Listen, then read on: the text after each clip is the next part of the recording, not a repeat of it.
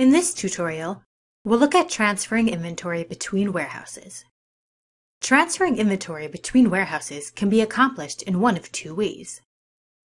You can use the Transfer Inventory tool on the Product Warehouse page, or you can transfer with the Warehouse Inventory Transfer tool on the Manage Inventory page.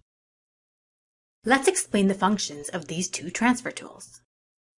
The Transfer Inventory tab on the Product Warehouse page works as a simple process. You simply select the warehouse you want to transfer from and a warehouse you want to transfer to. Then, enter the amount of units to transfer and click Transfer Inventory. The inventory will now appear under the new warehouse. For larger companies with multiple employees processing different stages of the transfer, the preferred transfer tool is the Warehouse Inventory Transfer tool on the Manage Inventory page. Click on the Warehouse Inventory Transfer tab. When the task opens, click New Request. Enter a title name for the request. Now select the warehouse from which the product is leaving. Select an interim warehouse through which the product will be transferred, and a final warehouse to which the product will be stored. Click Continue. Now add products to your request. Use the Search Products window and filter your search if desired.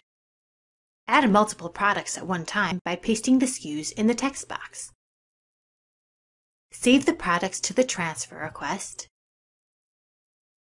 Add the quantities to transfer in the grid. And save the request. Now you need to process your request.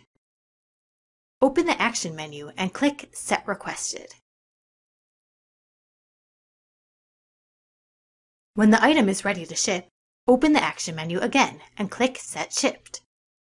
At this point, the inventory will switch over to the interim warehouse. When the item is received at the other warehouse, open the Action menu again on this request and click Set Received. Setting the inventory as received will transfer the inventory to the final warehouse. As we said before, different employees can be assigned to process different stages of the transfer. Using the filters on the Warehouse Inventory Transfer page to filter the transfer requests by status, either pending, requested, shipped, or received. For example, the employee who actually ships the shipment can filter the transfer requests in this dropdown by selecting the requested status. This will bring up all transfer requests that have been approved for shipping.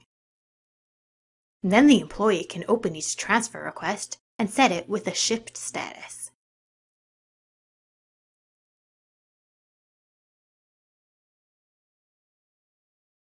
All stages of the transfer will be logged by user as well as the date and time of the action.